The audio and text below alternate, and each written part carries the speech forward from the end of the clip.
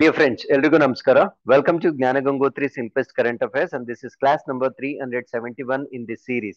So ಇವತ್ತಿನ ತರಗತಿಯಲ್ಲಿ 30ನೇ December 2022ರ ಪ್ರಚಲಿತ ಘಟನೆಗಳನ್ನ ಡಿಸ್ಕಸ್ ಮಾಡ್ತಾ ಇದ್ದೇವೆ.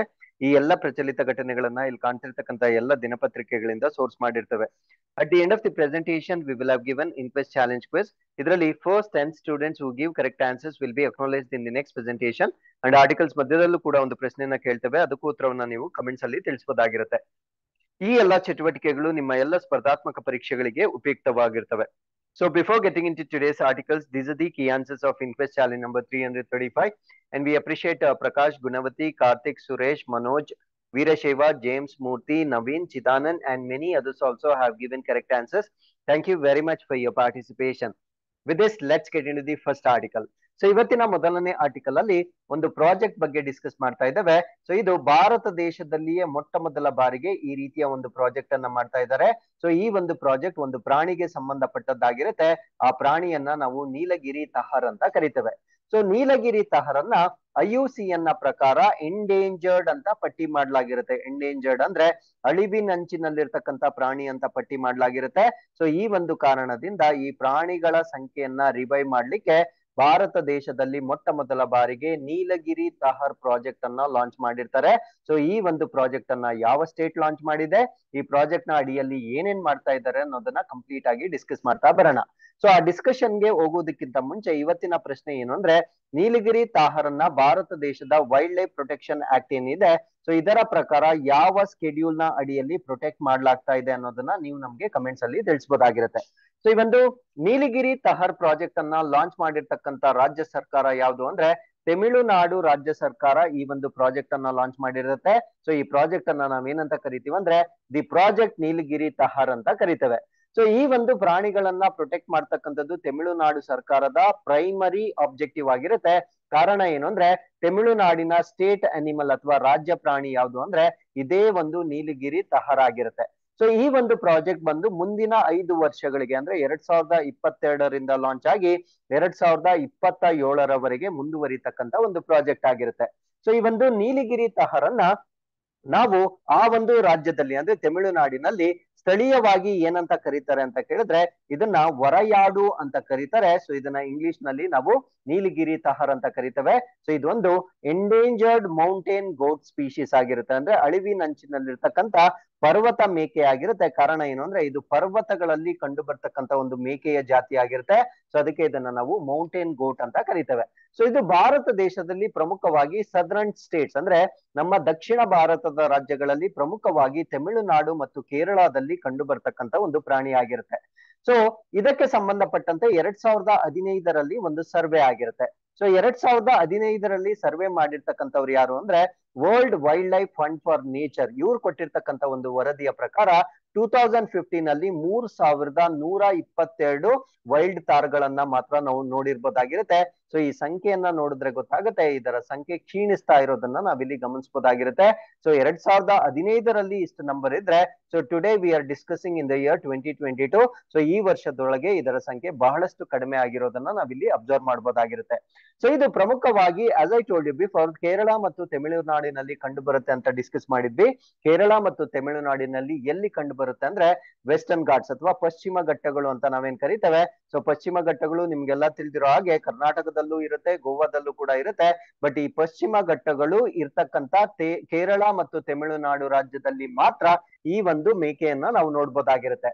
ಸೊ ಆ ಒಂದು ಕಾರಣದಿಂದ ಈ ಒಂದು ತಹರ್ ಅಥವಾ ಈ ಮೇಕೆಗೆ ಸಂಬಂಧಪಟ್ಟಿರ್ತಕ್ಕಂಥ ಒಂದು ಹ್ಯಾಬಿಟ್ಯಾಟ್ ಅಂತ ನಾವೇನ್ ಕರಿತೇವೆ ಅಂದ್ರೆ ಈ ಒಂದು ಪ್ರಾಜೆಕ್ಟ್ ನ ಅಡಿಯಲ್ಲಿ ಈ ಮೇಕೆಗಳಿಗೆ ಸಂಬಂಧಪಟ್ಟಿರ್ತಕ್ಕಂಥ ಆವಾಸ ಸ್ಥಾನವನ್ನ ಪುನಃಸ್ಥಾಪಿಸ್ಲಿಕ್ಕೆ ಅಥವಾ ರಿಸ್ಟೋರ್ ಮಾಡ್ಲಿಕ್ಕೆ ಪ್ರಯತ್ನಗಳನ್ನ ಮಾಡ್ಲಾಗುತ್ತೆ. ಪ್ರಮುಖವಾಗಿ ಇದು ಬದುಕ್ತಕ್ಕಂತ ಹ್ಯಾಬಿಟ್ಯಾಟ್ ನ ನಾವು ಶೋಲಾ ಗ್ರಾಸ್ ಲ್ಯಾಂಡ್ಸ್ ಅಂತ ಕರಿತೇವೆ ಅಥವಾ ಶೋಲಾ ಹುಲ್ಲುಗಾವಲುಗಳು ಅಂತ ಕರಿತೇವೆ. ಸೊ ಈ ಒಂದು ಪ್ರಾಜೆಕ್ಟ್ ನ ಪ್ರಮುಖವಾದ ಗುರಿ ಏನು ಅಂದ್ರೆ ಈ ಶೋಲಾ ಗ್ರಾಸ್ ಲ್ಯಾಂಡ್ ಅಥವಾ ಈ ಶೋಲಾ ಹುಲ್ಲುಗಾವಲುಗಳನ್ನ ರಿಸ್ಟೋರ್ ಮಾಡ್ತಕ್ಕಂಥದ್ದು ಅಥವಾ ಮರುಸ್ಥಾಪನೆ ಮಾಡ್ತಕ್ಕಂಥದ್ದು ಸೊ ಈ ಒಂದು ಪ್ರಾಜೆಕ್ಟ್ ನ ಪ್ರಮುಖವಾದ ಉದ್ದೇಶವಾಗಿರುತ್ತೆ. ಸೊ ಈ ನೀಲಗಿರಿ ತಹರ್ ಬಗ್ಗೆ ಅವೇರ್ನೆಸ್ ಅಥವಾ ಜಾಗೃತಿಯನ್ನ ಮೂಡಿಸ್ಲಿಕ್ಕೆ ಅಕ್ಟೋಬರ್ 7ನೇ ತಾರೀಕು ನೀಲಗಿರಿ ತಹರ್ ದಿನವನ್ನಾಗಿ ಕೂಡ ಆಚರಣೆ ಮಾಡ್ಲಾಗುತ್ತೆ. ಹಾಗಿದ್ರೆ ಅಕ್ಟೋಬರ್ 7ನೇ ತಾರೀಕನ್ನೇ ಯಾಕೆ ಡಿಸೈಡ್ ಮಾಡಿದ್ದಾರೆ ಅಂದ್ರೆ so it is the birth date of ದಾವಿದಾರ್. So ಇವರನ್ನ ನಾವು ERC ದಾವಿದಾರ್ ಅಂತ ಕರಿತೇವೆ. ಸೊ ಇವರ ಒಂದು ಜನ್ಮ ವಾರ್ಷಿಕೋತ್ಸವವಾಗಿರುತ್ತೆ. ದವಿದಾರ್ ಯಾರು ಅಂತ ಕೇಳಿದ್ರೆ ಇವಾಗ the first study on animals ಇನ್ 1975 ಅಂದ್ರೆ 1975ರಲ್ಲಿ ಪ್ರಾಣಿಗಳ ಸಂರಕ್ಷತೆಯ ಬಗ್ಗೆ ಜಾಗೃತಿಯನ್ನ ಮೂಡಿಸ್ಲಿಕ್ಕೆ ಪ್ರಾಣಿಗಳ ಅಧ್ಯಯನ ಮಾಡಿರ್ತಕ್ಕಂಥ ಪ್ರಪ್ರಥಮ ವ್ಯಕ್ತಿ ಆಗಿರ್ತಾರೆ. ಸೊ ಆ ಒಂದು ಕಾರಣದಿಂದ ಇವರ ಬರ್ತ್ ಡೇಟ್ ಅನ್ನ ನೀಲಗಿರಿ ತಹರ್ ಡೇ ಆಗಿ ನಾವು ಆಚರಣೆಯನ್ನ ಮಾಡ್ತೇವೆ. So with this we have come to the second article. This is about ಇವತ್ತೊಂದು ಹೈಪರ್ ಲೂಪ್ ಟೆಕ್ನಾಲಜಿ ಬಗ್ಗೆ ಡಿಸ್ಕಸ್ ಮಾಡ್ತಾ ಇದ್ದೇವೆ. ಹೈಪರ್ ಲೂಪ್ ತಂತ್ರಜ್ಞಾನ ಒಂದು ರೈಲ್ವೆ ಜರ್ನಿಗೆ ಸಂಬಂಧಪಟ್ಟಿರ್ತಕ್ಕಂಥ ಒಂದು ಟೆಕ್ನಾಲಜಿ ಆಗಿರುತ್ತೆ. ಸೊ ಈ ಒಂದು ಟೆಕ್ನಾಲಜಿಯನ್ನ ಅಭಿವೃದ್ಧಿ ಪಡಿಸಲಿಕ್ಕೆ ಟಾಟಾ ಸ್ಟೀಲ್ ಮತ್ತೆ TUTR ಹೈಪರ್ ಲೂಪ್ ಜೊತೆಗೆ ಒಂದು ಅಗ್ರಿಮೆಂಟ್ ಆಗಿರುತ್ತೆ. ಸೊ ಈ ಒಂದು ಅಗ್ರಿಮೆಂಟ್ ನ ಬಗ್ಗೆ ಡಿಸ್ಕಸ್ ಮಾಡೋದಕ್ಕಿಂತ ಮುಂಚೆ ಹೈಪರ್ ಲೂಪ್ ಟೆಕ್ನಾಲಜಿ ಅಂದ್ರೆ ಏನು ಅಂತ ನಾನು ಬ್ರೀಫ್ ಆಗಿ ಇಲ್ಲಿ ಎಕ್ಸ್ಪ್ಲೈನ್ ಮಾಡ್ಬಿಡ್ತೇನೆ. ಸೊ ಹೈಪರ್ ಲೂಪ್ ಟೆಕ್ನಾಲಜಿಯಲ್ಲಿ ಒಂದು ಟ್ಯೂಬ್ ಇರುತ್ತೆ. ಸೊ ಈ ಔಟರ್ ನಾನು ಮಾರ್ಕ್ ಮಾಡ್ತಾ ಇರ್ತಕ್ಕಂಥ ಲೈನ್ ಅನ್ನ ನಾವು ಟ್ಯೂಬ್ ಅಂತ ಕರಿತೇವೆ. ಸೊ ಟ್ಯೂಬ್ ಅಲ್ಲಿ ವ್ಯಾಕ್ಯೂಮ್ ಅನ್ನ ಕ್ರಿಯೇಟ್ ಮಾಡಲಾಗುತ್ತೆ. ವ್ಯಾಕ್ಯೂಮ್ ಅಂದ್ರೆ ಅದರಲ್ಲಿ ಇರ್ತಕ್ಕಂಥ ಗಾಳಿಯನ್ನ ತೆಗಿಲಾಗುತ್ತೆ. ಸೊ ಅದ್ರೊಳಗಡೆ ಟ್ರೈನ್ ಇರುತ್ತೆ. ಆ ಟ್ರೈನ್ ಅನ್ನ ನಾವೇನಂತ ಕರಿತೀವಿ ಅಂದ್ರೆ ಪಾಡ್ ಅಂತ ಕರಿತೇವೆ. ಸೊ ಯಾವಾಗ ವ್ಯಾಕ್ಯೂಮ್ ಕ್ರಿಯೇಟ್ ಆಗಿರುತ್ತೆ ಆ ಟ್ರೈನ್ ಮೂವ್ ಆಗ್ಲಿಕ್ಕೆ ಯಾವುದೇ ರೀತಿಯ ಪ್ರತಿರೋಧ ಇರೋದಿಲ್ಲ. ಅಂದ್ರೆ ಗಾಳಿ ಅದಕ್ಕೆ ಅಡ್ಡ ಬರ್ತಾ ಇದ್ರೆ ಸೊ ಅದರ ಸ್ಪೀಡ್ ಬಹಳಷ್ಟು ಕಡಿಮೆ ಆಗುತ್ತೆ, ಯಾಕಂದ್ರೆ ಗಾಳಿಯಿಂದ ಪ್ರತಿರೋಧ ಬರ್ತಾ ಇರುತ್ತೆ. ಸೊ ಯಾವಾಗ ಆ ಟ್ಯೂಬ್ ಅಲ್ಲಿ ವ್ಯಾಕ್ಯೂಮ್ ಕ್ರಿಯೇಟ್ ಆಗಿರುತ್ತೆ ಅದಕ್ಕೆ ಯಾವುದೇ ರೀತಿಯ ಪ್ರತಿರೋಧ ಅಥವಾ ರೆಸಿಸ್ಟೆನ್ಸ್ ಇರೋದಿಲ್ಲ. ಸೊ ಅದರಿಂದ ಇದು ಹೈ ಸ್ಪೀಡ್ ಅಲ್ಲಿ ಮೂವ್ ಆಗಬಹುದಾಗಿರ್ತಕ್ಕಂಥ ಒಂದು ಟ್ರೈನ್ ಆಗಿರುತ್ತೆ. ಸೊ ಎಸ್ಟಿಮೇಷನ್ ನ ಪ್ರಕಾರ 1200 ಕಿಲೋಮೀಟರ್ ಪರ್ ಅವರ್ ಅಂದ್ರೆ ಒಂದು ಗಂಟೆಗೆ 1200 ಕಿಲೋಮೀಟರ್ಸ್, ಇಮ್ಯಾಜಿನ್ ಅಷ್ಟು ವೇಗದಲ್ಲಿ ಚಲಿಸಬಹುದಾಗಿರ್ತಕ್ಕಂಥ ಒಂದು ಟ್ರೈನ್ ಆಗಿರುತ್ತೆ. ಸೊ ಈ ಒಂದು ತಂತ್ರಜ್ಞಾನವನ್ನ ಇನ್ನೂ ಹೆಚ್ಚಾಗಿ ಅಭಿವೃದ್ಧಿ ಪಡಿಸಲಿಕ್ಕೆ ಟಾಟಾ ಸ್ಟೀಲ್ ಮತ್ತೆ TUTR ಹೈಪರ್ ಲೂಪ್ ನ ಜೊತೆಗೆ ಈಗ ಅಗ್ರಿಮೆಂಟ್ ಆಗಿರುತ್ತೆ. ಸೊ ಈ ಒಂದು ಹೈಪರ್ ಲೂಪ್ ಟೆಕ್ನಾಲಜಿಯ ಇನ್ನೊಂದು ವಿಶೇಷತೆ ಏನು ಅಂದ್ರೆ ಸೊ ಇದು ರಿನ್ಯೂಬಲ್ ಎನರ್ಜಿಯನ್ನ ಯೂಸ್ ಮಾಡಿಕೊಂಡು ರನ್ ಆಗ್ತಕ್ಕಂಥ ಒಂದು ಟ್ರೈನ್ ಆಗಿರುತ್ತೆ. ಸೊ ಇದರ ಬಗ್ಗೆ ನಾವು ಕಂಪ್ಲೀಟ್ ಆಗಿ ಡಿಸ್ಕಸ್ ಮಾಡ್ತಾ ಬರೋಣ. ಸೊ ಈ ಒಂದು ಅಗ್ರಿಮೆಂಟ್ ನ ಪ್ರಕಾರ ಇವ್ರು ಏನ್ ಮಾಡ್ತಾರೆ ಅಂದ್ರೆ they are trying to develop and deployment of hyper loop technology. ಅಂದ್ರೆ ಈ ಒಂದು ಹೈಪರ್ ಲೂಪ್ ತಂತ್ರಜ್ಞಾನ ಅಂತ ನಾನು ಹೇಳ್ದೆ. ಸೊ ಇದರ ಅಭಿವೃದ್ಧಿ ಮತ್ತು ನಿಯೋಜನೆಯನ್ನ ಜಂಟಿಯಾಗಿ ಮಾಡ್ಲಿಕ್ಕೆ ಟಾಟಾ ಸ್ಟೀಲ್ ಮತ್ತೆ TUTR ಹೈಪರ್ ಲೂಪ್ ಜೊತೆಗೆ ಒಂದು ಒಪ್ಪಂದ ಆಗಿರುತ್ತೆ. ಸೊ ಈ ಒಂದು ಒಪ್ಪಂದ ಪ್ರಕಾರ ಅವ್ರು ಏನ್ ಮಾಡ್ತಾ ಇದ್ದಾರೆ ಅಂದ್ರೆ ಡಿಸೈನಿಂಗ್, ಡೆವಲಪ್ಮೆಂಟ್, ಸ್ಕೇಲ್ ಅಪ್ ಮತ್ತೆ ಕಮರ್ಷಿಯಲೈಸೇಷನ್ ಅಂತ ಕರಿತೇವೆ. ಇದು ಬಹಳ ಇಂಪಾರ್ಟೆಂಟ್. ಸೊ ಈ ಟ್ರೈನ್ ಗಳನ್ನ ಬರೀ ಲ್ಯಾಬ್ ಸ್ಕೇಲ್ ಅಲ್ಲಿ ಡೆವಲಪ್ ಮಾಡಿದ್ರೆ ಸಾಕಾಗೋದಿಲ್ಲ. ಸೊ ಇದರ ಪೊಟೆನ್ಶಿಯಲ್ ನ ನಾವು ಯೂಸ್ ಮಾಡ್ಬೇಕಾದ್ರೆ ಅದು ಕಮರ್ಷಿಯಲೈಸೇಷನ್ ಆಗಬೇಕು, ವಾಣಿಜ್ಯೀಕರಣ ಆಗಬೇಕು. ಸೊ ಈ ಒಂದು ವಾಣಿಜ್ಯೀಕರಣ ಮಾಡ್ಲಿಕ್ಕೆ ಈ ಒಂದು ಒಪ್ಪಂದ ಸಿಗ್ನಿಫಿಕೆಂಟ್ ಆಗಿರುತ್ತೆ. ಅದಾದ್ಮೇಲೆ ಈ ಒಂದು ಹೈಪರ್ ಲೂಪ್ ಟೆಕ್ನಾಲಜಿಯನ್ನ ನಾವು ಫ್ಯೂಚರ್ ಆಪ್ಷನ್ ಅಂತ ಕರಿತೇವೆ, ಭವಿಷ್ಯದ ಆಯ್ಕೆ ಅಂತ ಕರಿತೇವೆ. ಕಾರಣ ಏನು ಅಂದ್ರೆ because of the high speed. ನಾವು ನೋಡಿದ್ವಿ ಇದು ಅತ್ಯಂತ ಹೆಚ್ಚಿನ ವೇಗವನ್ನ ಹೊಂದಿರತಕ್ಕಂತ ಒಂದು ಟ್ರಾನ್ಸ್ಪೋರ್ಟೇಶನ್ ಸಿಸ್ಟಮ್ ಆಗಿರುತ್ತೆ. ಅದ್ರ ಜೊತೆಗೆ ಲೋ ಕಾಸ್ಟ್ ಅಂದ್ರೆ ಕಡಿಮೆ ವೆಚ್ಚ ಆಗಿರುತ್ತೆ. ಸೊ ಇಲ್ಲಿ ರಿನ್ಯೂಬಲ್ ಎನರ್ಜಿಯನ್ನ ಯೂಸ್ ಮಾಡೋದ್ರಿಂದ ಇದನ್ನ ನಾವು ಸಸ್ಟೈನಬಲ್ ಟ್ರಾನ್ಸ್ಪೋರ್ಟ್ ಸಿಸ್ಟಮ್ ಅಥವಾ ಸುಸ್ಥಿರ ಸಾರಿಗೆ ವ್ಯವಸ್ಥೆ ಅಂತ ಕೂಡ ಕರಿತೇವೆ. ಸೊ ಇದನ್ನ ನಾವು ಪ್ಯಾಸೆಂಜರ್ ಮತ್ತೆ ವಸ್ತುಗಳನ್ನ ಅಂದ್ರೆ ಪ್ರಯಾಣಿಕರನ್ನ ಮತ್ತು ಸರಕುಗಳನ್ನ ಇಬ್ಬರನ್ನು ಸಾಗಿಸ್ಲಿಕ್ಕೆ ಯೂಸ್ ಮಾಡಬಹುದಾಗಿರ್ತಕ್ಕಂಥ ಒಂದು ಟೆಕ್ನಾಲಜಿ ಆಗಿರುತ್ತೆ. ಸೊ ಈ ಒಂದು ಹೈಪರ್ ಲೂಪ್ ನಲ್ಲಿ 4 ಪ್ರಮುಖ ಎಲಿಮೆಂಟ್ಸ್ ಇರುತ್ತೆ, ಅಂದ್ರೆ 4 ಪ್ರಮುಖ ಘಟಕಗಳನ್ನ ನಾವು ನೋಡ್ಬೋದಾಗಿರುತ್ತೆ. ಸೊ ಮೊದಲನೇದನ್ನ ನಾವು ಟ್ಯೂಬ್ಸ್ ಅಂತ ಕರಿತೇವೆ. ಸೊ ಆ ಚಿತ್ರದಲ್ಲಿ ತೋರಿಸಿದ್ದೆ ಒಂದು ಟ್ಯೂಬ್ ಇರುತ್ತೆ. ಸೊ ಟ್ಯೂಬ್ ಒಳಗಡೆ ರನ್ ಆಗ್ತಕ್ಕಂಥ ಟ್ರೈನ್ ಅನ್ನ ನಾವೇನಂತ ಕರಿತೀವಿ ಅಂದ್ರೆ ಪಾಡ್ಸ್ ಅಂತ ಕರಿತೇವೆ. ಸೊ ಎರಡನೇ ಕಾಂಪೋನೆಂಟ್ ನ ನಾವು ಪಾಡ್ಸ್ ಅಂತ ಕರಿತೇವೆ. ಆ ಟ್ಯೂಬ್ ನ ಒಳಗಡೆ ಇರ್ತಕ್ಕಂಥ ಟ್ರೈನ್ ಅನ್ನ ನಾವು ಪಾಡ್ಸ್ ಅಂತ ಕರಿತೇವೆ. ಅದಾದ್ಮೇಲೆ ಪ್ರೊಪಲ್ಷನ್ ಸಿಸ್ಟಮ್ ಅಂದ್ರೆ ಅದರಲ್ಲಿ ಯೂಸ್ ಮಾಡ್ತಕ್ಕಂಥ ಇಂಜನ್ ಅಥವಾ ಇಂಧನವನ್ನ ನಾವು ಪ್ರೊಪಲ್ಷನ್ ಸಿಸ್ಟಮ್ ಅಂತ ಕರಿತೇವೆ. ಮತ್ತೆ ಟ್ರೈನ್ ರನ್ ಆಗ್ಬೇಕಾದ್ರೆ ನಮ್ಗೆಲ್ಲ ಗೊತ್ತಿರೋ ಟ್ರ್ಯಾಕ್ ಇರ್ಬೇಕಾಗಿರುತ್ತೆ. ಸೊ ಈ 4 ಪ್ರಮುಖ ಅಂಶಗಳನ್ನ ಒಳಗೊಂಡಂತೆ ನಾವು ಹೈಪರ್ ಲೂಪ್ ಟೆಕ್ನಾಲಜಿಯನ್ನ ನಾವು ರೆಡಿ ಮಾಡಬಹುದಾಗಿರುತ್ತೆ. ಹಾಗಿದ್ರೆ ಹೈಪರ್ ಲೂಪ್ ಟೆಕ್ನಾಲಜಿ ಬೇರೆ ಮೋಡ್ಸ್ ಆಫ್ ಟ್ರಾನ್ಸ್ಪೋರ್ಟೇಶನ್ ಏನಿದೆ ಅಂದ್ರೆ ರೋಡ್ ಟ್ರಾನ್ಸ್ಪೋರ್ಟೇಶನ್ ಆಗಿರ್ಬೋದು, ರೈಲ್ ಟ್ರಾನ್ಸ್ಪೋರ್ಟೇಶನ್ ಆಗಿರ್ಬೋದು ಅಥವಾ ಏವಿಯೇಷನ್ ಆಗಿರ್ಬೋದು, ಇವೆಲ್ಲದಕ್ಕಿಂತ ತುಂಬಾ ಅಡ್ವಾಂಟೇಜಸ್ ಆಗಿರ್ತಕ್ಕಂಥ ಒಂದು ಸಿಸ್ಟಮ್ ಆಗಿರುತ್ತೆ. ಕಾರಣ ಏನು ಅಂದ್ರೆ it is 10 times more energy efficiency compared to road transport ಮತ್ತೆ ಏವಿಯೇಷನ್. ಅಂದ್ರೆ ನಾವು ರಸ್ತೆ ಸಾರಿಗೆ ಮತ್ತು ಈ ಒಂದು ವಾಯುಯಾನ ಏನಿರುತ್ತೆ ಸೊ ಇವೆರಡಕ್ಕೆ ಹೋಲಿಕೆ ಮಾಡಿದಾಗ 10 ಪಟ್ಟು ಹೆಚ್ಚು ಶಕ್ತಿಯ ದಕ್ಷತೆಯನ್ನ ಒದಗಿಸುತ್ತೆ. For example 10 litres of road transportation ಎಷ್ಟು ಮೈಲೇಜ್ ಕೊಡುತ್ತೆ ಅಷ್ಟೇ ಮೈಲೇಜ್ ಅನ್ನ ಬರೀ 1 ಲೀಟರ್ ಅಲ್ಲಿ ನಾವು ಕವರ್ ಮಾಡಬಹುದಾಗಿರುತ್ತೆ. ಅಷ್ಟು ಅಡ್ವಾಂಟೇಜ್ ಇದ್ರಲ್ಲಿ ಇರುತ್ತೆ. ಅದಾದ್ಮೇಲೆ it uses 2 to 3 times less space then rail and road. ಅಂದ್ರೆ ಈ ರಸ್ತೆಗಳನ್ನ ನಿರ್ಮಾಣ ಮಾಡ್ಲಿಕ್ಕೆ ಮತ್ತು ರೈಲು ಟ್ರ್ಯಾಕ್ ಗಳನ್ನ ನಿರ್ಮಾಣ ಮಾಡ್ಲಿಕ್ಕೆ ಎಷ್ಟು ಜಾಗ ಬೇಕಾಗುತ್ತೆ, ಸೊ ಅದಕ್ಕೆ ನಾವು ಹೋಲಿಕೆ ಮಾಡಿದಾಗ 2 ರಿಂದ 3 ಪಟ್ಟು ಕಡಿಮೆ ಜಾಗವನ್ನ ಇದು ಯೂಸ್ ಮಾಡ್ಕೊಳ್ಳುತ್ತೆ. ಅದಾದ್ಮೇಲೆ ನಮ್ಗೆಲ್ಲ ಗೊತ್ತಿರೋ ಹಾಗೆ ಆ ಡ್ಯೂರೇಷನ್ ಆಫ್ ಟ್ರಾವೆಲ್ ಅಂತ ನಾವೇನ್ ಕರಿತೇವೆ, ಸೊ ಪ್ರಯಾಣದ ಒಂದು ಅವಧಿ ಬಹಳಷ್ಟು ಕಡಿಮೆ ಆಗಿರೋದ್ರಿಂದ ಇದನ್ನ ನಾವು ಭವಿಷ್ಯದ ಒಂದು ಟ್ರಾನ್ಸ್ಪೋರ್ಟೇಶನ್ ಸಿಸ್ಟಮ್ ಅಂತ ಕರಿಬಹುದಾಗಿರುತ್ತೆ. ಹಾಗಿದ್ರೆ TUTR ಬಗ್ಗೆ ನಾವು ಹೆಚ್ಚಿನ ಮಾಹಿತಿಯನ್ನ ಡಿಸ್ಕಸ್ ಮಾಡೋದಾದ್ರೆ, ಇದೊಂದು ಸ್ಟಾರ್ಟ್ಅಪ್ ಕಂಪನಿ ಆಗಿರುತ್ತೆ. ಇದನ್ನ ನಾವು ಡೀಪ್ ಟೆಕ್ ಸ್ಟಾರ್ಟ್ಅಪ್ ಅಂತ ಕರಿತೇವೆ. ಸೊ ಇದನ್ನ ಎಲ್ಲಿ ಸ್ಟಾರ್ಟ್ ಮಾಡಿದ್ದಾರೆ ಅಂದ್ರೆ IIT ಮಡ್ರಾಸ್ ಅಲ್ಲಿ ಸ್ಟಾರ್ಟ್ ಮಾಡಿರ್ತಕ್ಕಂಥ ಒಂದು ಸ್ಟಾರ್ಟ್ಅಪ್ ಆಗಿರುತ್ತೆ. So they are promising low cost hyper loop solution, ಅಂದ್ರೆ ಈ ಒಂದು ಕಡಿಮೆ ವೆಚ್ಚದ ಹೈಪರ್ ಲೂಪ್ ತಂತ್ರಜ್ಞಾನವನ್ನ ಭರವಸೆ ನೀಡಿರ್ತಕ್ಕಂಥ ಒಂದು ಸ್ಟಾರ್ಟ್ಅಪ್ ಆಗಿರುತ್ತೆ. ಸೊ ಇವರ ಸ್ಪೆಷಾಲಿಟಿ ಏನಂದ್ರೆ ಪಾಡ್ ಗಳ ತಯಾರಿಕೆ ಮತ್ತು ಪ್ರೊಪಲ್ಷನ್ ಸಿಸ್ಟಮ್. ಅಂದ್ರೆ ಹೈಪರ್ ಲೂಪ್ ಸಿಸ್ಟಮ್ ಅಲ್ಲಿ 4 ಕಾಂಪೊನೆಂಟ್ಸ್ ಇರುತ್ತೆ ಅಂತ ನಾವು ಡಿಸ್ಕಸ್ ಮಾಡಿದ್ವಿ. ಆ 4 ಕಾಂಪೊನೆಂಟ್ಸ್ ಗಳಲ್ಲಿ ಆ ಪಾಡ್ ಮತ್ತೆ ಪ್ರೊಪಲ್ಷನ್ ತಯಾರಿಕೆಯಲ್ಲಿ ಇವರ ಸ್ಟ್ರೆಂತ್ ಇರುತ್ತೆ. ಸೊ ಈ ಒಂದು ಕಾರಣದಿಂದ TUTR ಸ್ಟಾರ್ಟ್ಅಪ್ ಮತ್ತೆ ಟಾಟಾ ಸ್ಟೀಲ್ ರವರು ಕೊಲಾಬ್ರೇಷನ್ ನ ಮಾಡಿಕೊಂಡು ಹೈಪರ್ ಲೂಪ್ ಟೆಕ್ನಾಲಜಿಯನ್ನ ಈಗ ಅಭಿವೃದ್ಧಿ ಪಡಿಸ್ತಾ ಇದ್ದಾರೆ. So with this we come to the third article. This is about ಈ ಬ್ರಹ್ಮೋಸ್ ಮಿಸೈಲ್ ಬಗ್ಗೆ ಡಿಸ್ಕಸ್ ಮಾಡ್ತಾ ಇದ್ದೇವೆ.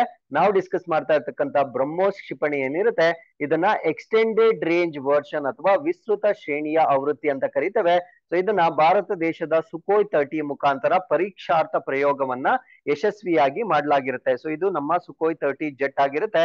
ಸೊ ಈ ಚಿತ್ರದಲ್ಲಿ ನೋಡ್ತಾ ಇರ್ತಕ್ಕಂಥದ್ದು ನಮ್ಮ ಬ್ರಹ್ಮೋಸ್ ಮಿಸೈಲ್ ಆಗಿರುತ್ತೆ. ಸುಕೋಯ್ ಜೆಟ್ ನ ಮುಖಾಂತರ ಇದನ್ನ ಲಾಂಚ್ ಮಾಡುವುದರ ಮುಖಾಂತರ, ಟಾರ್ಗೆಟ್ ಅನ್ನ ರೀಚ್ ಮಾಡಿಸುವುದರ ಮುಖಾಂತರ ಇದನ್ನ ಯಶಸ್ವಿಯಾಗಿ ಪರೀಕ್ಷೆ ಮಾಡಿರ್ತಾರೆ. ಹಾಗಿದ್ರೆ ಈ ಒಂದು ಆರ್ಟಿಕಲ್ ಅಲ್ಲಿ ನಾವು ಬ್ರಹ್ಮೋಸ್ ಬಗ್ಗೆ ಕಂಪ್ಲೀಟ್ ಆಗಿ ಡಿಸ್ಕಸ್ ಮಾಡ್ತಾ ಬರೋಣ. So Indian Air Force successfully fired the extended range version of BrahMos air launched missile from Sukhoi 30 Mark 1 aircraft. So Sukhoi 30 Mark 1 aircraft ಏನಿರುತ್ತೆ, ಸೊ ಇದರ ಮುಖಾಂತರ ಬ್ರಹ್ಮೋಸ್ ನ ಈ ಒಂದು ವಿಸ್ತೃತ ಶ್ರೇಣಿ ಅಂತ ನಾವೇನ್ ಕರಿತೇವೆ, ಸೊ ಇದನ್ನ ಯಶಸ್ವಿಯಾಗಿ ಪರೀಕ್ಷೆ ಮಾಡಿರ್ತಾರೆ. The missile achieve desired mission objectives, ಅಂದ್ರೆ ಈ ಒಂದು ಮಿಷನ್ ಆಬ್ಜೆಕ್ಟಿವ್ ಅಥವಾ ಉದ್ದೇಶಗಳು ಏನಿರ್ತವೆ ಅವೆಲ್ಲದರಲ್ಲೂ ಇದು ಸಕ್ಸಸ್ಫುಲ್ ಆಗಿ ಪಾಸ್ ಆಗಿರುತ್ತೆ. ಸೊ ಈ ಪರೀಕ್ಷೆಯನ್ನ ಎಲ್ಲಿ ಮಾಡಿದ್ದಾರೆ ಅಂದ್ರೆ ಬೇ ಆಫ್ ಬೆಂಗಾಲ್, ಅಂದ್ರೆ ಬಂಗಾಳ ಕೊಲ್ಲಿ ಪ್ರದೇಶದಲ್ಲಿ ಇದನ್ನ ಪರೀಕ್ಷೆ ಮಾಡಿರ್ತಾರೆ. So it has achieved a significant capability to Boost carry out precision striking from Sukhoi 30 Mark 1 aircraft against land sea targets over a very long range. ಅಂದ್ರೆ ಸೊ ಇದನ್ನ ಲ್ಯಾಂಡ್ ಮತ್ತೆ ಸಿ, ಸಮುದ್ರ ಮತ್ತು ಈ ಒಂದು ಲ್ಯಾಂಡ್ ಭೂಮಿಯ ಒಂದು ಟಾರ್ಗೆಟ್ಸ್ ಅನ್ನ ನಿಖರವಾಗಿ ಸ್ಟ್ರೈಕ್ ಮಾಡ್ತಕ್ಕಂತ ಒಂದು ಪ್ರಯತ್ನಗಳನ್ನ ಮಾಡಿರ್ತಾರೆ. ಸೊ ಈ ಒಂದು ಪರೀಕ್ಷೆಯಲ್ಲಿ ಇದು ನಿಖರವಾಗಿ ಸ್ಟ್ರೈಕ್ ಮಾಡುವುದರ ಮುಖಾಂತರ ಭೂಮಿ ಮತ್ತು ಸಮುದ್ರದ ಗುರಿಗಳ 2 ಗುರಿಗಳನ್ನ ತಲುಪಿರ್ತಕ್ಕಂತ ಒಂದು ಪರೀಕ್ಷೆ ಇದಾಗಿರುತ್ತೆ. ಸೊ ಇದನ್ನ ಭವಿಷ್ಯದಲ್ಲಿ ನಾವು ಪ್ರಿಸಿಷನ್ ಸ್ಟ್ರೈಕಿಂಗ್ ಅಂತ ನಾವು ಏನ್ ಕರಿತೇವೆ ಅಂದ್ರೆ ಬಹಳ ದೂರದಲ್ಲಿರ್ತಕ್ಕಂತ ಒಂದು ಗುರಿಗಳೇನಿರ್ತವೆ ಆ ಗುರಿಗಳನ್ನ ನಿಖರವಾಗಿ ಸ್ಟ್ರೈಕ್ ಮಾಡ್ಲಿಕ್ಕೆ ಇದನ್ನ ನಾವು ಯೂಸ್ ಮಾಡಬಹುದಾಗಿರುತ್ತೆ. ಸೊ ಈ ಒಂದು ಪರೀಕ್ಷೆಯಲ್ಲಿ ಅದು ಪ್ರೂವ್ ಆಗಿರುತ್ತೆ. ಹಾಗಿದ್ರೆ ಈ ಒಂದು ಆರ್ಟಿಕಲ್ ಅಲ್ಲಿ ನಾವು ಬ್ರಹ್ಮೋಸ್ ಬಗ್ಗೆ ಕಂಪ್ಲೀಟ್ ಆಗಿ ಡಿಸ್ಕಸ್ ಮಾಡ್ತಾ ಬರೋಣ.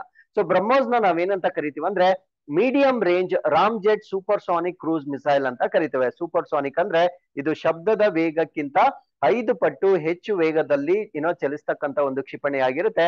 ಸೊ ಆ ಒಂದು ಕಾರಣದಿಂದ ಇದನ್ನ ಸೂಪರ್ ಸಾನಿಕ್ ಮಿಸೈಲ್ಸ್ ಅಂತ ಕರಿತೇವೆ. ಸೊ ಇದನ್ನ ನಾವು ರಾಮ್ ಜೆಟ್ ಅಂತ ಕೂಡ ಕರಿತೇವೆ. ಇದನ್ನು ಕೂಡ ನೆನ್ಪಿಟ್ಕೊಳ್ಳಿ. ಸೊ ರಾಮ್ ಜೆಟ್ ಅಂದ್ರೆ ಸೊ ಇದರಲ್ಲಿ ಕಂಪ್ರೆಸ್ಡ್ ಏರ್, ಅಂದ್ರೆ ಇವಾಗ ಈ ಒಂದು ಮಿಸೈಲ್ ಮುಂದೆ ಮುಂದೆ ಟ್ರಾವೆಲ್ ಮಾಡ್ತಾ ಇದ್ದಾಗ ಸೊ ಇದರಲ್ಲಿ ಕಂಪ್ರೆಸ್ಡ್ ಏರ್ ಏನ್ ಬರುತ್ತೆ ಆ ಒಂದು ಏರ್ ನ ಕಂಪ್ರೆಸ್ ಮಾಡಿ ಅದನ್ನ ಫ್ಯೂಯಲ್ ಕಂಬಷನ್ ಗೆ ಯೂಸ್ ಮಾಡ್ತಾರೆ. ಅಂದ್ರೆ ಅದ್ರಲ್ಲಿರ್ತಕ್ಕಂಥ ಫ್ಯೂಯಲ್ ಅಥವಾ ಇಂಧನ ಏನಿರುತ್ತೆ ಸೊ ಅದನ್ನ ದಹನ ಮಾಡ್ಲಿಕ್ಕೆ ಯೂಸ್ ಮಾಡ್ತಾರೆ. ಸೊ ಈ ರೀತಿಯ ಒಂದು ತಂತ್ರಜ್ಞಾನವನ್ನ ನಾವು ರಾಮ್ ಜೆಟ್ ತಂತ್ರಜ್ಞಾನ ಅಂತ ಕರಿತೇವೆ.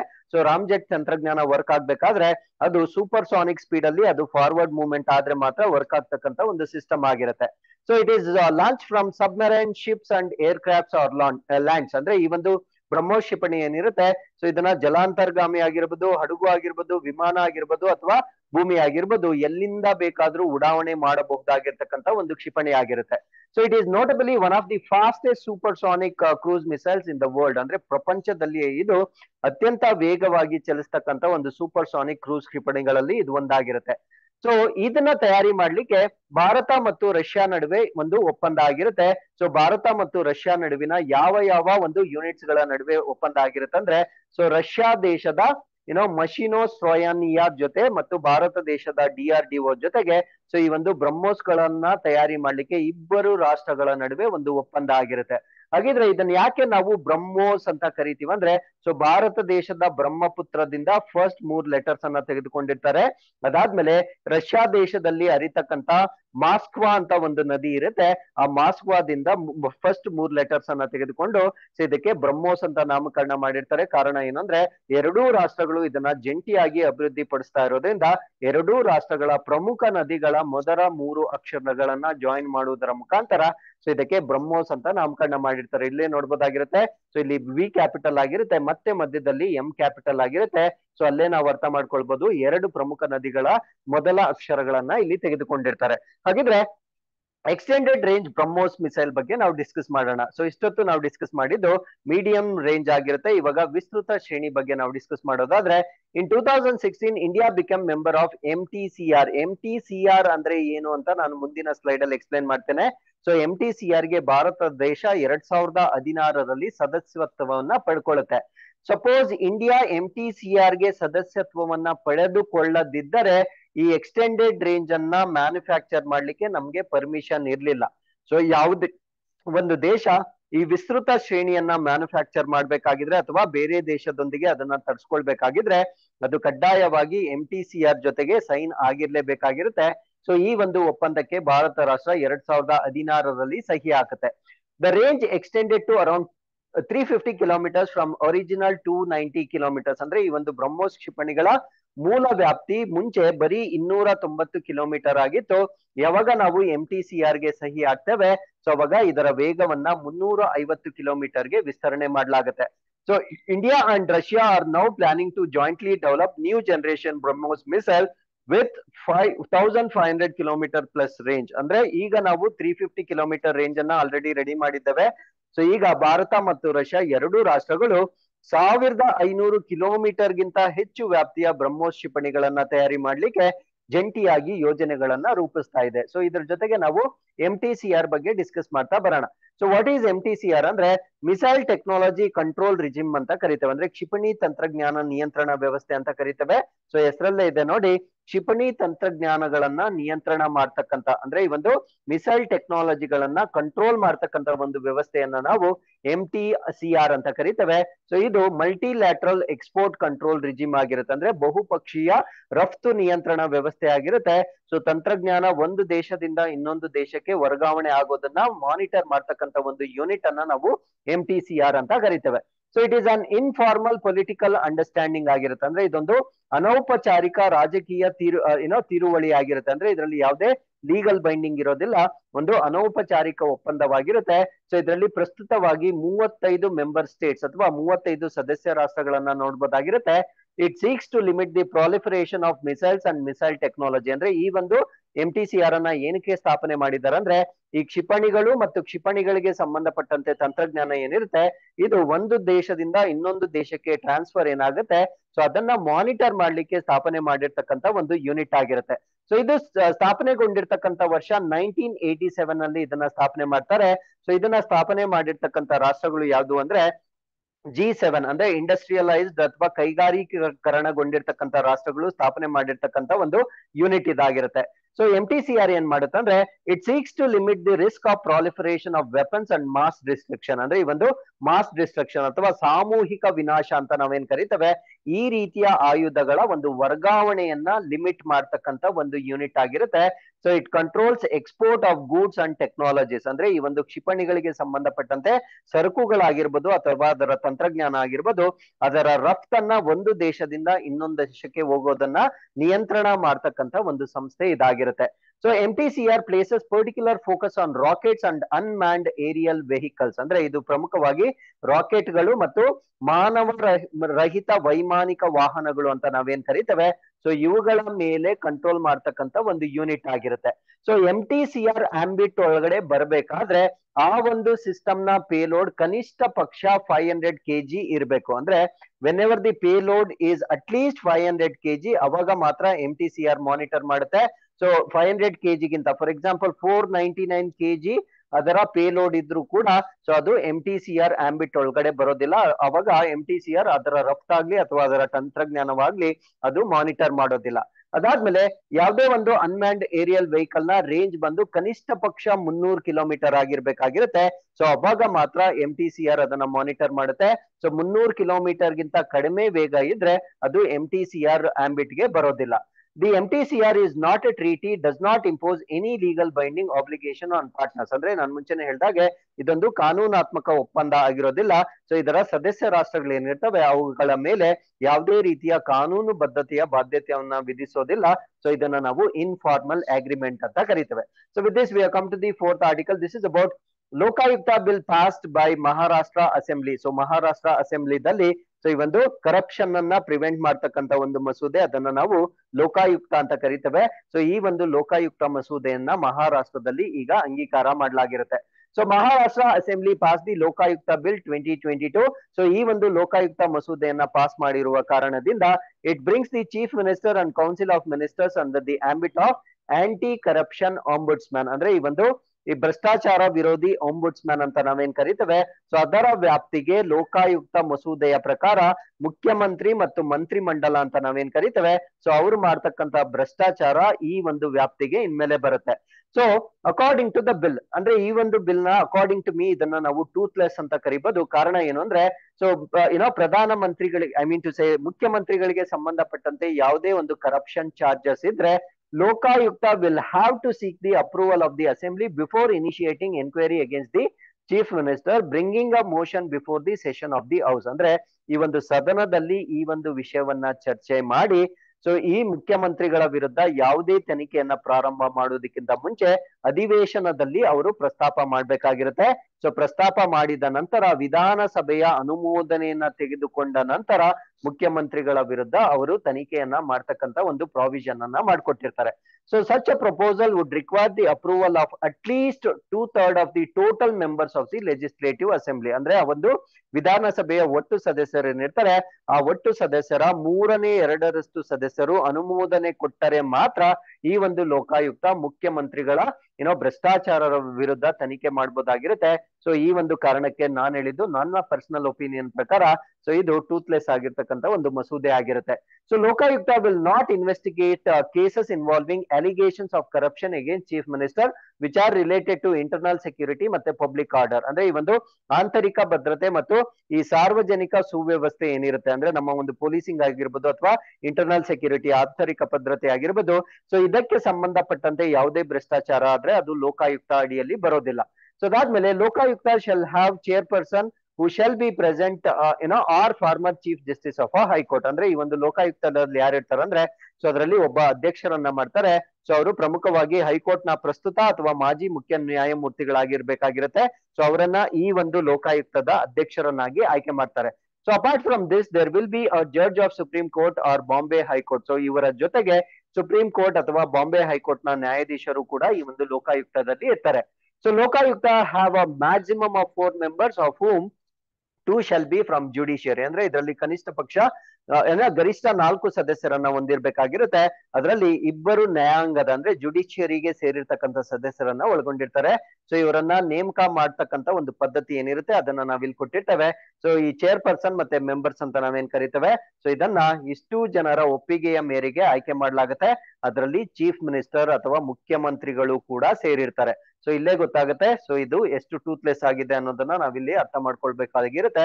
But what ever it is exam point of view ಅಲ್ಲಿ ನಾವು ಬರೀ ಈ ಒಂದು ಮಸೂದೆಯಲ್ಲಿ ಏನಿದೆ ಸೊ ಅವರ ಪವರ್ಸ್ ಏನು ಅಷ್ಟನ್ನ ಮಾತ್ರ ಮತ್ತೆ ಅವರ ಅಪಾಯಿಂಟ್ಮೆಂಟ್ ಏನು ಆ ಮೆಂಬರ್ಸ್ ಯಾರು ಇರ್ತಾರೆ ಅಷ್ಟು ಮಾತ್ರ ನಮ್ಮ ಪರೀಕ್ಷೆಗೆ ಇಂಪಾರ್ಟೆಂಟ್ ಆಗಿರುತ್ತೆ. ಅಷ್ಟನ್ನು ನಾನು ಕಂಪ್ಲೀಟ್ ಆಗಿ discuss ಮಾಡಿರ್ತೇನೆ. So with this we have come to the 5th article. This is about new British India army memorial to B built in Scotland. So Scotland ನಲ್ಲಿ ಹೊಸ ಬ್ರಿಟಿಷ್ ಭಾರತೀಯ ಸೇನಾ ಸ್ಮಾರಕವನ್ನ ನಿರ್ಮಾಣ ಮಾಡಲಾಗ್ತಾ ಇದೆ. ಸೊ ಇಲ್ಲಿ ನೀವು ಸ್ಕಾಟ್ಲ್ಯಾಂಡ್ ಅನ್ನ ನೋಡ್ಬೋದಾಗಿರುತ್ತೆ ಈ ಮ್ಯಾಪ್ ಅಲ್ಲಿ. So this is what is the Scotland. Scotland ನಲ್ಲಿ ಈಗ ಭಾರತೀಯ ಸೇನಾ ಸ್ಮಾರಕ ಅಂದ್ರೆ ಈ ಬ್ರಿಟಿಷ್ ಭಾರತೀಯ ಸೇನಾ ಸ್ಮಾರಕ, ಈ ಸ್ಮಾರಕ ಯಾವುದಕ್ಕೆ ಸಂಬಂಧಪಟ್ಟಿದ್ದು ಅಂದ್ರೆ ನಮ್ಗೆ ಗೊತ್ತಿರೋ ಹಾಗೆ ವಿಶ್ವ ಸಮರಗಳು 2 ನಡೆದಿರುತ್ತೆ. ಆ 2 ವಾರ್ಸ್ ಅಲ್ಲಿ ಈ ಬ್ರಿಟಿಷ್ಗೆ ಸಹಾಯ ಮಾಡಿರ್ತಕ್ಕಂಥ ಸೌತ್ ಏಷ್ಯನ್ ಸೈನಿಕರು ಏನಿರ್ತಾರೆ ಅಂದ್ರೆ ಲಕ್ಷಾಂತರ ಭಾರತೀಯ ಸೈನಿಕರು ಮಾಡಿರ್ತಕ್ಕಂಥ ತ್ಯಾಗ ಏನಿರುತ್ತೆ ಎಲ್ಲಿ ಅಂದ್ರೆ 2 ವಿಶ್ವ ಯುದ್ಧಗಳ ಸಂದರ್ಭದಲ್ಲಿ ಬ್ರಿಟಿಷರೊಂದಿಗೆ ಭಾರತೀಯ ಸೈನಿಕರು ಏನು ತ್ಯಾಗವನ್ನ ಮಾಡಿರ್ತಾರೆ ಆ ಒಂದು ತ್ಯಾಗವನ್ನ ಸ್ಮರಿಸಲಿಕ್ಕೆ ಸ್ಕಾಟಿಷ್ ಸಿಟಿ ಆಗಿರ್ತಕ್ಕಂಥ ಗ್ಲಾಸ್ಗೋ ನಲ್ಲಿ ಈಗ ಒಂದು ಸ್ಮಾರಕವನ್ನ ನಿರ್ಮಾಣ ಮಾಡ್ತಾ ಇದ್ದಾರೆ. ಸೊ ಈ ಒಂದು ಸ್ಮಾರಕವನ್ನ it is celebrates the history of Scotland south Asian community, ಅಂದ್ರೆ ಸ್ಕಾಟ್ಲೆಂಡ್ ನ ಈ ಒಂದು ದಕ್ಷಿಣ ಏಷ್ಯಾ ಸಮುದಾಯ ಏನಿರುತ್ತೆ, ಸೊ ಇವರ ಇತಿಹಾಸವನ್ನ ಆಚರಣೆ ಮಾಡ್ತಕ್ಕಂತ ಒಂದು ಸ್ಮಾರಕ ಇದಾಗಿರುತ್ತೆ. ಸೊ ಈ ಒಂದು ಸ್ಮಾರಕಕ್ಕಾಗಿ ಒಂದು ಪರ್ಮನೆಂಟ್ ಮೆಮೋರಿಯಲ್ ವಾಲ್ ಅನ್ನ ನಿರ್ಮಾಣ ಮಾಡ್ತಾ ಇದ್ದಾರೆ, ಒಂದು ಶಾಶ್ವತವಾದ ಸ್ಮಾರಕ ಗೋಡೆಯನ್ನ ನಿರ್ಮಾಣ ಮಾಡ್ತಾ ಇದ್ದಾರೆ. ಸೊ ಈ ಒಂದು ಶಾಶ್ವತ ಸ್ಮಾರಕ ಗೋಡೆ ಏನಿದೆ, ಸೊ ಇದು ಬ್ರಿಟಿಷರಿಗೆ ಭಾರತೀಯ ಸೈನಿಕರು ಮಹಾಯುದ್ಧಗಳ ಸಮಯದಲ್ಲಿ ಏನ್ ಸ್ಯಾಕ್ರಿಫೈಸ್ ಮಾಡಿರ್ತಾರೆ, ಸೊ ಅವರನ್ನ ಗೌರವ ಸೂಚಿಸ್ಲಿಕ್ಕೆ ಮಾಡ್ತಾ ಇರ್ತಕ್ಕಂಥ ಒಂದು ಸ್ಮಾರಕವಾಗಿರುತ್ತೆ. So with this we come to the 6th article. This is about Indian form bags consultancy contract for Bangladesh port, ಅಂದ್ರೆ ಬಾಂಗ್ಲಾದೇಶ್ನ ಒಂದು ಬಂದರು, ಆ ಬಂದರನ್ನ ನಿರ್ಮಾಣ ಮಾಡ್ಲಿಕ್ಕೆ ಭಾರತೀಯ ಸಂಸ್ಥೆ ಈಗ ಸಲಹಾ ಒಪ್ಪಂದವನ್ನ ಪಡೆದುಕೊಂಡಿರುತ್ತೆ. ಸೊ ನಾವು ಬಾಂಗ್ಲಾದೇಶ ಭಾರತ ದೇಶದ ಒಂದು ನೈಬರಿಂಗ್ ಕಂಟ್ರಿ ಆಗಿರುತ್ತೆ, ಅಥವಾ ಬಾರ್ಡರ್ ಅನ್ನ ಶೇರ್ ಮಾಡ್ಕೊಳ್ತಕ್ಕಂತ ಒಂದು ಕಂಟ್ರಿ ಆಗಿರುತ್ತೆ. ಸೊ ಇಲ್ಲಿ ಮೋಂಗ್ಲಾ ಅಂತ ಒಂದು ಪೋರ್ಟ್ ಇರುತ್ತೆ. ಸೊ ಈ ಒಂದು ಪೋರ್ಟ್ ಅನ್ನ ನಿರ್ಮಾಣ ಮಾಡ್ಲಿಕ್ಕೆ ಭಾರತ ದೇಶ ಕನ್ಸಲ್ಟೆನ್ಸಿ ಅಥವಾ ಸಲಹಾ ಒಪ್ಪಂದವನ್ನ ಪಡೆದುಕೊಂಡಿರುತ್ತೆ. ಸೊ ಇದ್ರ ಬಗ್ಗೆ ನಾವು ಡಿಸ್ಕಸ್ ಮಾಡ್ತಾ ಬರೋಣ. An Indian firm backed the contract for providing consultancy for capacity building project at ಮೋಂಗ್ಲಾ port. So non map ಅಲ್ಲಿ ತೋರಿಸಿದಾಗೆ ಈ ಒಂದು ಮೋಂಗ್ಲಾ ಬಂದರು ಅಂತ ನಾವೇನ್ ಕರಿತೇವೆ, ಸೊ ಈ ಮೋಂಗ್ಲಾ ಬಂದರು ಬಾಂಗ್ಲಾದೇಶದಲ್ಲಿರ್ತಕ್ಕಂತ ಸೆಕೆಂಡ್ ಲಾರ್ಜೆಸ್ಟ್ ಸೀ ಪೋರ್ಟ್ ಆಗಿರುತ್ತೆ. ಸೊ ಇದನ್ನ ಡೆವಲಪ್ ಮಾಡ್ಲಿಕ್ಕೆ ಭಾರತ ದೇಶದ ಒಂದು ಕಂಪನಿ ಒಂದು ಕಾಂಟ್ರಾಕ್ಟ್ ಅನ್ನ ಪಡೆದುಕೊಂಡಿರುತ್ತೆ. So the contract is signed between ಮೋಂಗ್ಲಾ port authority and ಈಜಿಸ್ India consulting engineering private limited. So Bharat ದೇಶದ ಕಂಪನಿ ಯಾವುದು ಅಂದ್ರೆ ಇದನ್ನ ನಾವು ಇಜಿಐಎಸ್ India consulting engineers private limited ಅಂತ ಕರಿತೇವೆ. ಸೊ ಇವರಿಬ್ಬರ ನಡುವೆ ಅಂದ್ರೆ ಮೋಂಗ್ಲಾ ಪೋರ್ಟ್ ಅಥಾರಿಟಿ ಬಾಂಗ್ಲಾದೇಶದ್ದು ಮತ್ತೆ ಭಾರತ ದೇಶದ ಈ ಒಂದು ಇಂಜಿನಿಯರ್ಸ್ ಪ್ರೈವೇಟ್ ಲಿಮಿಟೆಡ್ ನಡುವೆ ಒಂದು ಒಪ್ಪಂದಕ್ಕೆ ಸಹಿ ಹಾಕಿಲಾಗಿರುತ್ತೆ. So India will provide the majority of the finance, ಅಂದ್ರೆ ಈ ಒಂದು ಪೋರ್ಟ್ ಅನ್ನ ಅಭಿವೃದ್ಧಿ ಮಾಡ್ಲಿಕ್ಕೆ ಭಾರತ ದೇಶ ಸಾಕಷ್ಟು ಹಣವನ್ನ ಸಹಾಯ ಮಾಡ್ತಾ ಇದೆ. ಸೊ ಈ ಒಂದು ಸಾಲವನ್ನ ಪಡೆದುಕೊಂಡು ಈ ಒಂದು ಪೋರ್ಟ್ ಅನ್ನ ನಿರ್ಮಾಣ ಮಾಡ್ತಾ ಇದ್ದಾರೆ. So this is expected to be completed by 2024, ಅಂದ್ರೆ 2024 ಇದು ಪೂರ್ಣಗೊಳ್ತಕ್ಕಂತ ಒಂದು ಸಂಭವನೀಯತೆ ಇದೆ. ಈ ಪ್ರಾಜೆಕ್ಟ್ ಅಲ್ಲಿ ಏನೇನ್ ಇರುತ್ತೆ ಅಂದ್ರೆ ಕಂಟೈನರ್ ಟರ್ಮಿನಲ್ಸ್ ಆಗಿರ್ಬೋದು, ಅದಾದ್ಮೇಲೆ ಹ್ಯಾಂಡ್ಲಿಂಗ್ ಅಂಡ್ ಡೆಲಿವರಿ ಯಾರ್ಡ್ಸ್ ಆಗಿರ್ಬೋದು, ಸೊ ಅಲ್ಲಿ ಬರ್ತಕ್ಕಂತ ರೆಸಿಡೆನ್ಶಿಯಲ್ ಕಾಂಪ್ಲೆಕ್ಸಸ್ ಆಗಿರ್ಬೋದು, ಇವೆಲ್ಲವನ್ನ ನಿರ್ಮಾಣ ಮಾಡ್ತಕ್ಕಂಥದ್ದು ಈ ಒಂದು ಪ್ರಾಜೆಕ್ಟ್ ಒಳಗಡೆ ಇರುತ್ತೆ. So ಮೋಂಗ್ಲಾ port will serve the business interest of eastern India, north eastern States and south East Asian countries. So ಇದು ಬರೀ ನಮ್ಮ ಭಾರತ ದೇಶ ಅದಕ್ಕೆ ಫಂಡ್ ಮಾತ್ರ ಮಾಡ್ತಾ ಇಲ್ಲ. ಈ ಒಂದು ಪೋರ್ಟ್ ಕಂಪ್ಲೀಟ್ ಆದ್ರೆ ನಮ್ಮ ಭಾರತ ದೇಶಕ್ಕೂ ಸಹಾಯ ಆಗುತ್ತೆ. ಭಾರತ ದೇಶದ ಈಶಾನ್ಯ ರಾಜ್ಯಗಳು, ಇವನ್ ಆಗ್ನೇಯ ಏಷ್ಯಾ ದೇಶಗಳು ವ್ಯಾಪಾರ ಅಥವಾ ಟ್ರೇಡ್ ಮಾಡ್ಲಿಕ್ಕೆ ಸೊ ಈ ಒಂದು ಪೋರ್ಟ್ ನಮಗೆ ಬಹಳ ಸಹಾಯ ಮಾಡುತ್ತೆ. ಅದಾದ್ಮೇಲೆ the upgradation of ಮೋಂಗ್ಲಾ port will strengthen maritime connectivity for Bangladesh, ಅಂದ್ರೆ ಬಾಂಗ್ಲಾದೇಶಕ್ಕೆ ಆ ಒಂದು ಸಮುದ್ರ ಸಂಪರ್ಕ ಏನಿರುತ್ತೆ ಅದು ಬಲಪಡುತ್ತೆ. ಅದಾದ್ಮೇಲೆ the movement of goods with India but also with Bhutan and Nepal ಕೂಡ ಇನ್ಕ್ರೀಸ್ ಆಗುತ್ತೆ. ಅಂದ್ರೆ ಭಾರತ ದೇಶ ಮತ್ತು ಬೇರೆ ನೈಬರಿಂಗ್ ಕಂಟ್ರೀಸ್ ಆಗಿರ್ತಕ್ಕಂಥ ಭೂತಾನ್ ಮತ್ತು ನೇಪಾಲ್ ನೊಡಿಗೆ ಕೂಡ ಆ ಒಂದು ಟ್ರೇಡ್ ಇನ್ಕ್ರೀಸ್ ಆಗ್ತಕ್ಕಂಥ ಒಂದು ಸಾಧ್ಯತೆ ಇರುತ್ತೆ. So with this we have come to inquest snippets. ಇವತ್ತಿನ ಸ್ನಿಪೆಟ್ಸ್ ಅಲ್ಲಿ ಸಿ ರಂಗರಾಜನ್ ರವರು ಬರೆದಿರ್ತಕ್ಕಂಥ ಒಂದು ಪುಸ್ತಕದ ಬಗ್ಗೆ ನಾವು ಡಿಸ್ಕಸ್ ಮಾಡ್ತಾ ಇದ್ದೇವೆ. ಈ ಪುಸ್ತಕವನ್ನ ನಾವೇನಂತ ಕರಿತೀವಿ ಅಂದ್ರೆ forks in the road, my days at RBI and beyond ಅಂತ ಕರಿತೇವೆ. ಸೊ ಪರೀಕ್ಷೆಯಲ್ಲಿ ನಮ್ಗೆ forks in the road, my days at RBI and beyond ಯಾರು ಬರ್ದಿದ್ದಾರೆ ಅಂತ ಪ್ರಶ್ನೆ ಕೇಳಿದ್ರೆ ಸಿ ರಂಗರಾಜನ್ ಅಂತ ನಮಗೆ ಗೊತ್ತಿರ್ಬೇಕಾಗಿರುತ್ತೆ. ಸೊ ಇದನ್ನ ಪಬ್ಲಿಷ್ ಮಾಡಿರ್ತಕ್ಕಂಥವ್ರು ಪೆಂಗ್ವಿನ್ ಬಿಸ್ನೆಸ್ ಕಂಪನಿಯಿಂದ ಇದನ್ನ ಪಬ್ಲಿಷ್ ಮಾಡಿರ್ತಾರೆ. ಸೊ ರಂಗರಾಜನ್ ಬಗ್ಗೆ ನಿಮ್ಗೆ ಡೆಫಿನೆಟ್ಲಿ ಗೊತ್ತಿರುತ್ತೆ. ಈಸ್ ದಿ ಇಂಡಿಯನ್ ಇಕಾನಮಿಸ್ಟ್, ಅಂದ್ರೆ ಭಾರತೀಯ ಅರ್ಥಶಾಸ್ತ್ರಜ್ಞರಾಗಿರ್ತಾರೆ. ಈ was also member of parliament, ಅಂದ್ರೆ ಸಂಸತ್ ಸದಸ್ಯರು ಕೂಡ ಆಗಿರ್ತಾರೆ. ಅದಾದ್ಮೇಲೆ ಈ was the 19th governor of reserve bank of India, ಅಂದ್ರೆ ನಮ್ಮ ಭಾರತೀಯ ರಿಸರ್ವ್ ಬ್ಯಾಂಕ್ ಆಫ್ ಇಂಡಿಯಾಗೆ 19ನೇ ಗವರ್ನರ್ ಆಗಿ ಕೂಡ ಇವರು ಸೇವನೆಯನ್ನ ಸಲ್ಲಿಸಿರ್ತಾರೆ. ಆ ಒಂದು ಸಮಯದಲ್ಲಿ ಅವ್ರಿಗಾಗಿರ್ತಕ್ಕಂಥ ಎಕ್ಸ್ಪೀರಿಯನ್ಸಸ್ ನ ಒಂದು ಬುಕ್ ಅಲ್ಲಿ ಬರ್ದಿರ್ತಾರೆ. The post independence planning era to the present time, ಅಂದ್ರೆ ಆ ಪುಸ್ತಕದಲ್ಲಿ ಪ್ರಮುಖವಾಗಿ ಸ್ವತಂತ್ರ ನಂತರದ ಯೋಜನಾ ಯುಗದಿಂದ ಇಂದಿನ ಕಾಲಕ್ಕೆ ಭಾರತ ಹೇಗೆ ಪರಿವರ್ತನೆ ಆಗಿದೆ ಎನ್ನುವ ವಿಷಯಗಳನ್ನ ಈ ಒಂದು ಪುಸ್ತಕದಲ್ಲಿ ಚರ್ಚೆ ಮಾಡಿರ್ತಾರೆ. ಸೊ ಅದಾದ್ಮೇಲೆ international association of chiefs of police 2022 award. So ಇದೊಂದು ಅಂತಾರಾಷ್ಟ್ರೀಯ ಪ್ರಶಸ್ತಿ ಆಗಿರುತ್ತೆ. ಈ ಒಂದು ಪ್ರಶಸ್ತಿಯನ್ನ ಸ್ಥಾಪನೆ ಮಾಡಿರ್ತಕ್ಕಂಥ ಡೇಟ್ ಅನ್ನ ನೋಡಿದ್ರೆ ನಿಮ್ಗೆ ಡೆಫಿನೆಟ್ಲಿ ಆಶ್ಚರ್ಯ ಆಗುತ್ತೆ. ಸೊ ಇದನ್ನ ಸ್ಥಾಪನೆ ಮಾಡಿರ್ತಕ್ಕಂಥ ವರ್ಷ 1893 ಸ್ಟಾರ್ಟ್ ಆಗಿರ್ತಕ್ಕಂಥ ಒಂದು ಅವಾರ್ಡ್ ಆಗಿರುತ್ತೆ. ಸೊ ಈ ಒಂದು ಅವಾರ್ಡ್ ಅನ್ನ international association of chiefs of police ಅಂತ ಕರೀತೇವೆ. ಅಂದ್ರೆ ಈ ಪೊಲೀಸ್ ಅಲ್ಲಿ ಲೀಡರ್ಶಿಪ್ ಸ್ಕಿಲ್ಸ್ ಅನ್ನ ತೋರಿಸ್ತಕ್ಕಂಥವ್ರಿಗೆ ಕೊಡ್ತಕ್ಕಂಥ ಒಂದು ಪ್ರಶಸ್ತಿ ಆಗಿರುತ್ತೆ. ಆ ಲೀಡರ್ಶಿಪ್ ನ ಮುಖಾಂತರ ಯಾವ ಪ್ರಾಜೆಕ್ಟ್ ಅನ್ನ ಮಾಡ್ತಾರೆ ಅವ್ರಿಗೆ ಕೊಡ್ತಕ್ಕಂಥ ಪ್ರಶಸ್ತಿ ಆಗಿರುತ್ತೆ. ಸೊ ಈ ಒಂದು ಪ್ರಶಸ್ತಿ ಭಾರತ ದೇಶದ ಒಂದು ಪ್ರಾಜೆಕ್ಟ್ ಅಥವಾ ಇನಿಷಿಯೇಟಿವ್ ಗೆ ಬಂದಿರುತ್ತೆ. ಆ ಇನಿಷಿಯೇಟಿವ್ ಯಾವುದು ಅಂದ್ರೆ aunty drug and illicit liquor campaign of Chhattisgarh police named ನಿಜಾತ್ ಅಂತ ಕರಿತೇವೆ. ಸೊ ಛತ್ತೀಸ್ಗಢ ನಲ್ಲಿ ಈ ಒಂದು ನಿಜಾತ್ ಎನ್ನುವ ಒಂದು ಕ್ಯಾಂಪೇನ್ ಅನ್ನ ಮಾಡಿರ್ತಾರೆ. ಈ ಒಂದು ಕಾರ್ಯಾಚರಣೆ ಮಾದಕ ವಸ್ತುಗಳು ಮತ್ತು ಅಕ್ರಮ ಮದ್ಯ ವಿರೋಧ ಮಾಡ್ತಕ್ಕಂಥ ಒಂದು ಅಭಿಯಾನವಾಗಿರುತ್ತೆ. ಸೊ ಈ ಒಂದು ಅಭಿಯಾನಕ್ಕಾಗಿ ಅಪರಾಧ ತಡೆಯಲ್ಲಿ ನಾಯಕತ್ವ ಅಂದ್ರೆ ಲೀಡರ್ಶಿಪ್ ಇನ್ ಕ್ರೈಮ್ ಪ್ರಿವೆನ್ಷನ್ ಅಂತ ನಾವೇನ್ ಕರಿತೇವೆ. ಸೊ ಈ ಒಂದು ಕ್ಯಾಟಗರಿಯಲ್ಲಿ ಭಾರತ ದೇಶಕ್ಕೆ ಪ್ರಶಸ್ತಿ ಬಂದಿರುತ್ತೆ. ಸೊ ಈ ಒಂದು ಪ್ರಶಸ್ತಿಯನ್ನ ಸ್ಥಾಪನೆ ಮಾಡಿರ್ತಕ್ಕಂಥದ್ದು 1893 ಅಲ್ಲಿ ಇದನ್ನ ಸ್ಥಾಪನೆ ಮಾಡಿರ್ತಾರೆ. ಸೊ ಇಲ್ಲಿಗೆ ಇವತ್ತಿನ ಎಲ್ಲಾ ಪ್ರಚಲಿತ ಘಟನೆಗಳು ಕಂಪ್ಲೀಟ್ ಆಗಿರುತ್ತೆ. With this we have come to inquest challenge number 336. You can just pause the video, go through the questions and give us the answers. So once again, I'll meet you tomorrow with tomorrow's updates. Till then, keep reading, take care of yourselves, and thank you very much for watching this.